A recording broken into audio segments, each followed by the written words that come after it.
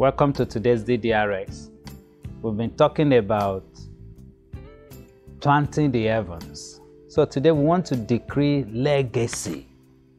Acts 13:36, for David, after he had served his own generation, by the will of God, fell asleep, was buried with his fathers, and saw corruption.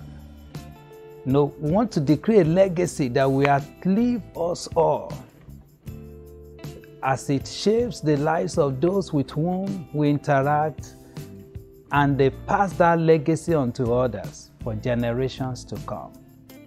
David served his generation.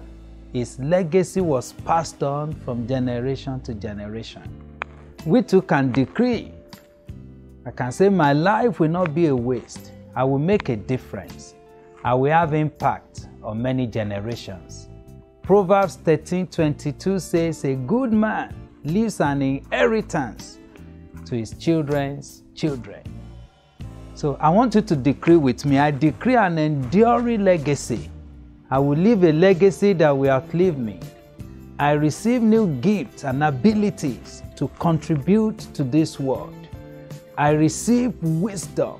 Well, I pray for a legacy of great works.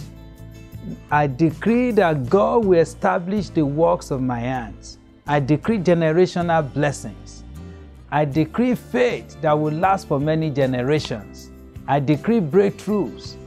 I decree my progress will not be hindered. My joy will not be contaminated. I decree I will fulfill purpose in the name of Jesus. Thank you.